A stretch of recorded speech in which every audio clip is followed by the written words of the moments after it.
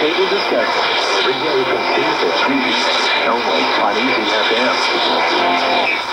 Recently, an NPC deputy Wang Youjun suggested that China should prolong maternity leave to 3 years, and Social Security Fund and National Physical Revenue should provide 3 years of maternity allowance in order to ease the burden of new moms. So do we need, or let's first see, do we not enjoy long enough maternity leave in the first place? Well, it just seems like it would be better if Chinese moms could not only reach the international standard in this area, but also, get a little bit more time for them to recuperate from very stressful and painful process of reproduction, getting the child out, and also, just finding more time for herself and to breastfeed the child and all those kind of things. So at the time, at the moment, she only gets 98 days. So 3 months and a little bit more. Well, it depends. I mean, I think China has an interesting maternity leave policy where the base for people who work in private companies is about 98 days.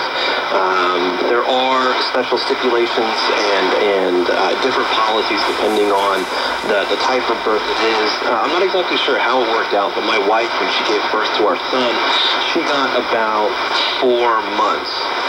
4 months of maternity, but I'm not quite sure again how exactly that works. Actually, I got half a year, more than half a year maternity leave. Yeah, because I think in SOEs, in public institutions, and government departments, also depending on how late you get married or you give birth. Right. But it's a total of 6 to 7 months. I was going to ask you. I mean, it seems like the only mom in the room. Do you think that the maternity leave is long enough?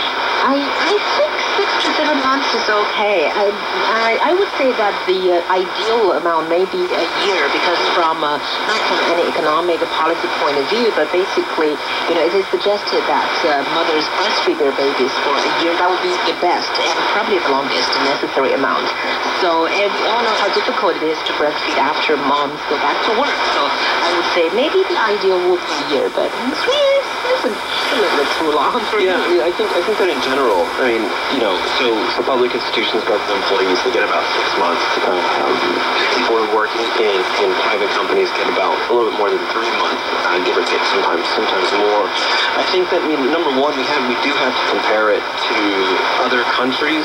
So looking at the bad examples, perhaps looking at how Chinese moms get it a little bit better. The usual policy in the United States is 12 weeks, so about 90 days. China, the base is 98, but usually people get more than that. So China is obviously doing a little bit better than the United States.